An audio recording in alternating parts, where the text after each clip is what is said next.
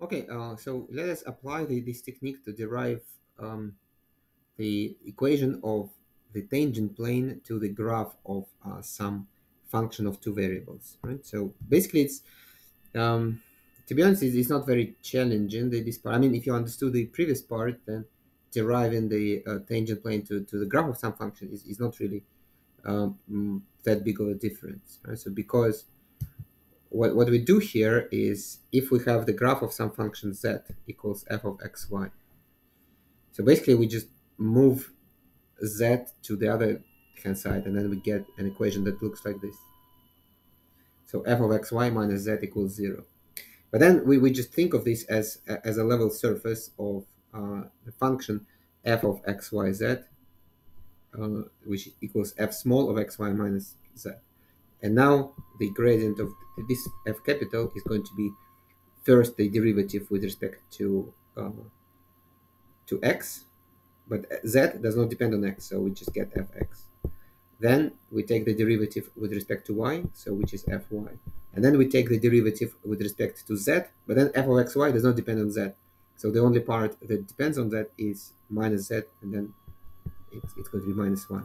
So that's basically it. So then we just apply this and rearrange a little bit, and then, right, so we just get the result, right? So we just have, we just need to view our graph of a function of two variables as a level surface,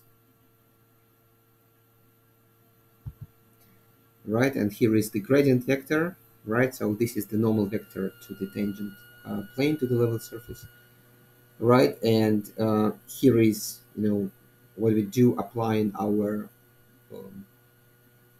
the machinery from the previous part. So this is our technique. So this is nabla f, and this is, x minus x0, y minus y0, z minus z0. And then by just rearranging the terms, we get this equation.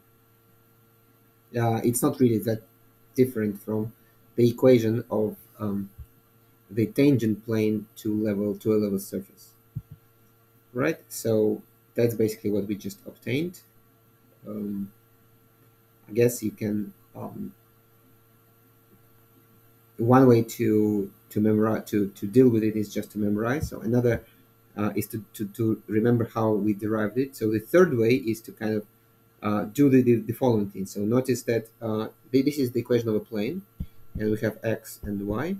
Basically, the idea is that the coefficients at x and y should be partial derivatives, and they are partial derivatives, right? So it means that we do know the almost everything, right? So we know the coefficients at x and y, and we just don't know the constant term. But the constant term is known uh, if you also know that the point x0, y0, and f of x0, y0 is on the graph of the function.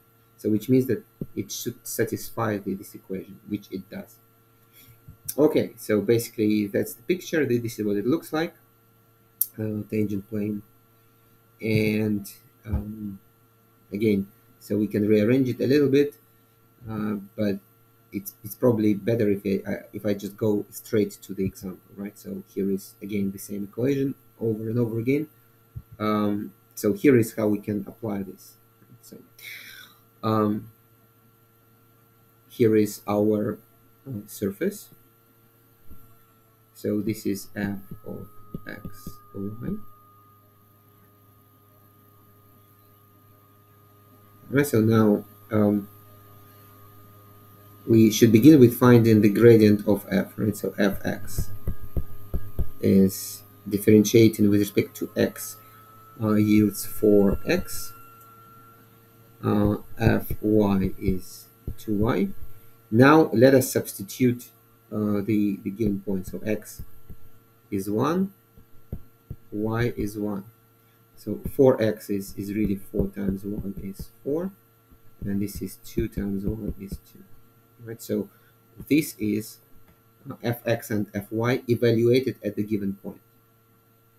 And so this is nabla f at the given point. Okay, so now basically we have all the ingredients. So z equals 3. Sorry,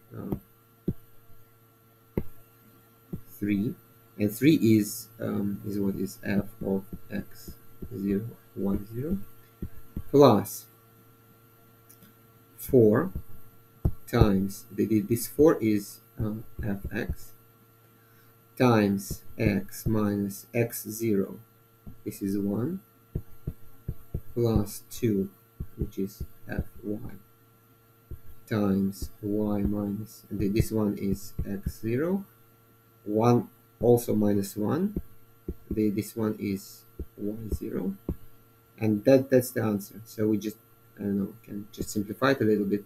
So 3 plus 4x minus 4 plus 2y minus 2.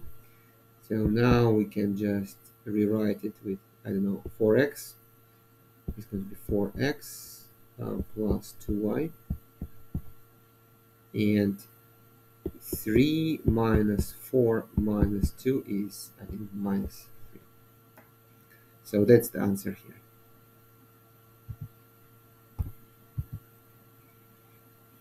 Alright, so that's it for this part.